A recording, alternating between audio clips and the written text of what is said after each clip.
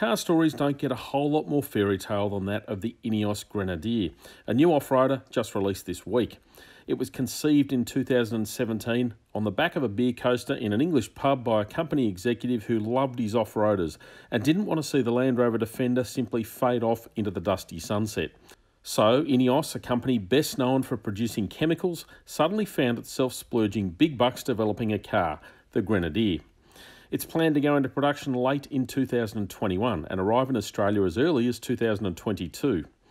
Sharing obvious design similarities with the Land Rover Defender, as well as the occasional hint of Mercedes-Benz G-Wagon, the INEOS Grenadier is a wagon designed for serious off-roading and serious work.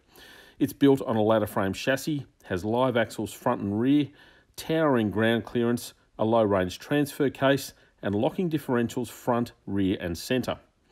It's also powered by BMW 6-cylinder engines in either petrol or diesel flavour. But longer term, that flavour is set to switch to hydrogen. INEOS executives admit they are seriously looking at incorporating a hydrogen fuel cell system into the Grenadier, something they say will almost certainly happen for the next generation car, which is admittedly some time away. The CEO of INEOS says hydrogen is an obvious choice, allowing a simple and reliable electric motor to be paired with long-range hydrogen tanks. Now that really would change the off-road game.